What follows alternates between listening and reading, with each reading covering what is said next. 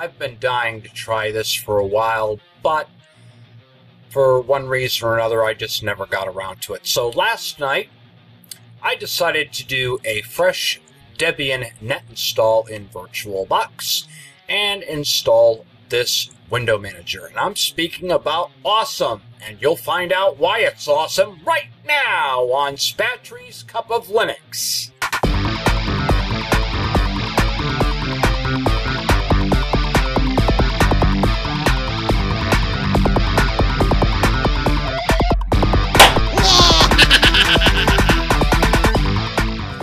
Okay, this is for all of you out there who think you might be a computer geek.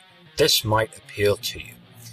Now, if I were just coming in from Windows and somebody suggested that I try this as my first Linux desktop, I would tell them where they could put this Linux desktop.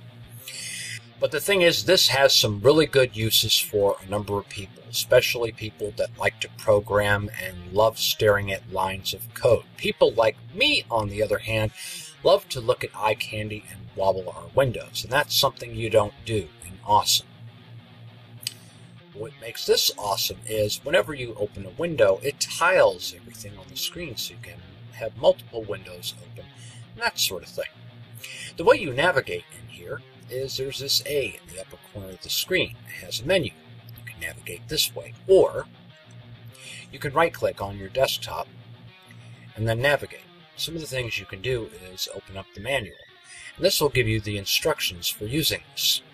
You can right-click on this and then edit the configuration file, and these are opened in Nano, and you would just simply scroll down and make the changes in here that you want to change to customize this. And I mean, there are a number of customizations you can do. Now, if you really don't want to read through this manual here, well, I have a better option for you, and that, of course, is the Arch Wiki.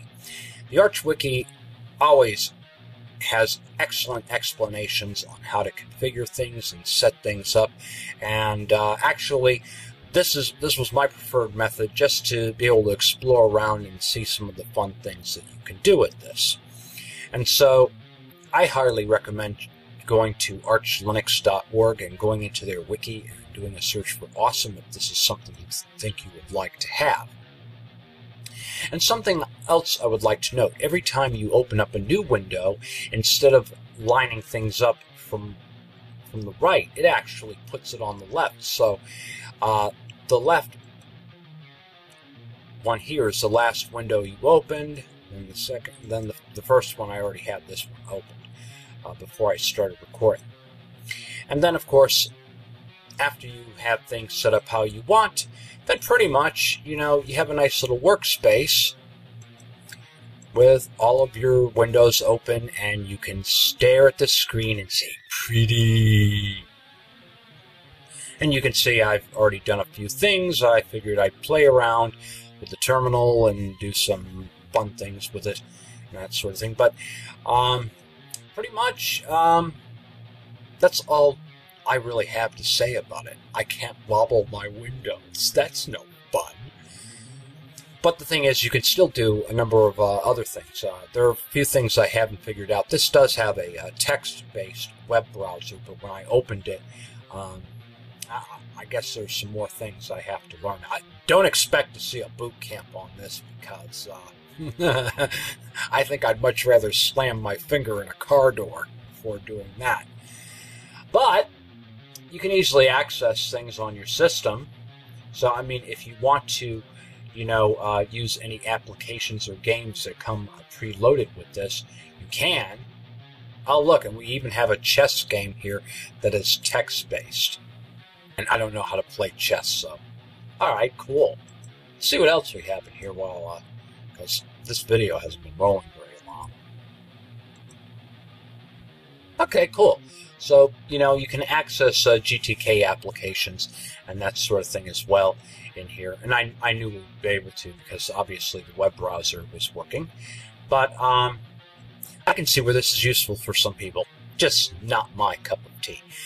So, for those of you who want to give this a try, It's very easy to install this. Just open up a terminal in your Debian-based system and type in this command, sudo apt-get install awesome. And also you'll have to log out of your system, select awesome, and then log back in. And then of course if you really, so that you don't get lost, if you want to exit, all you have to do is just go into the awesome menu and select quit. And then of course that will take you back to your login screen. My final thoughts on awesome. For some people it is awesome, but for me, yeah. But hey, it was fun to look at though. Thanks for suggesting it.